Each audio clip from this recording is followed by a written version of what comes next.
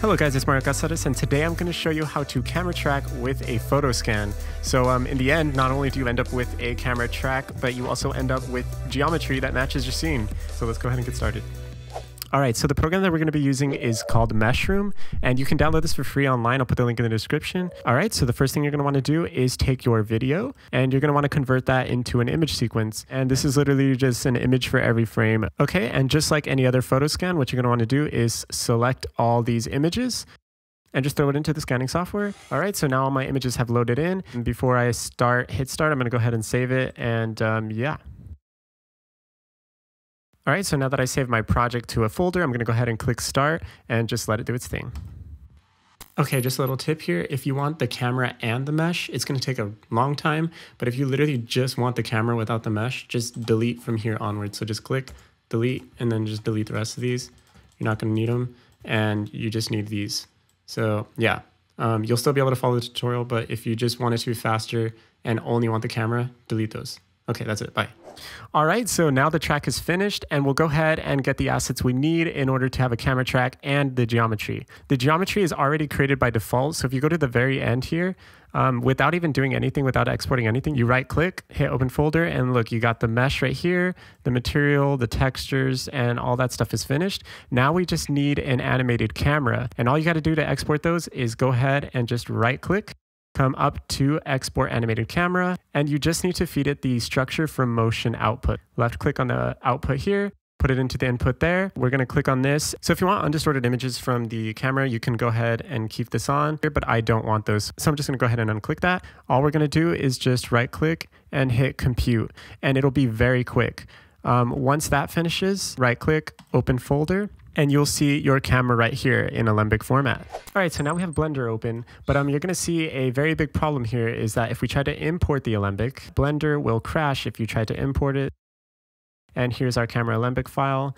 Double click it and it crashes. So you are going to have to use any software that can convert that. And the software I'm going to be using is Maya, because you can download this for free. All right, so now that we have Maya open, we're going to go ahead and fix this issue with Blender crashing very quickly. So we're going to go ahead and go to File Import. We're going to go to the location of the file.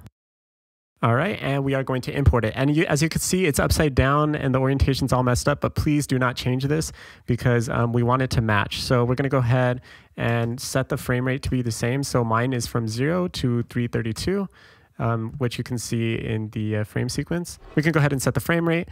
24 frames per second is what I work with because it just makes it so much easier. Select the camera. We're gonna go to Cache, Alembic Cache, Export Selection to Alembic, and hit the little box. We're going to make sure all these settings are on time slider. Step is 1. Just make sure that the file format is Ogawa down here and not HDF5. So make sure it is Ogawa, and then we're going to go ahead and hit export selection. Just choose where you want to save it and then save it. Okay, so if your Alembic actually isn't working in Maya, which sometimes happens, so if I were to drag the Alembic that we just did in here and it says unrecognized file type, that is only because in the Windows Settings Preferences plugin manager, Alembic needs to be turned on. So just turn on all these ABC, export, import, bullet, and then now whenever you do it, it will work. I couldn't figure out what was happening the first few times that I was trying to do that, but yeah. All right, so now we're in the final stretch, and I went ahead and opened Blender. We're gonna just go ahead and file, import, Alembic, and we're gonna use the Alembic that we exported from Maya, which is right here. So I go ahead and open it. Boom, there, it's working and it no longer crashes. All right, so now that we have the camera, we're gonna go ahead and import the OBJ file that it created for our geometry. All right, so now we have our camera and our OBJ in here. And so now if I hit 0 to go into the camera, you can see that it is tracking along perfectly. So we have the geometry and we have the camera track, and it is matching beautifully. Just to test this, I can go ahead and put the background image in here so you can see it real quick.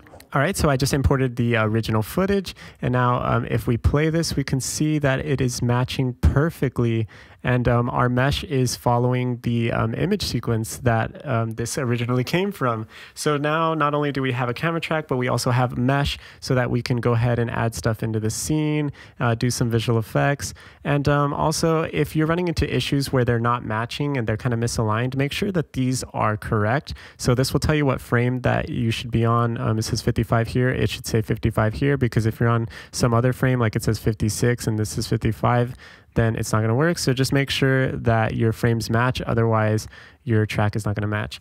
But yeah, that's pretty much how you take a Photoscan and use it as a match move and as geometry. This is going to save a lot of time for visual effects.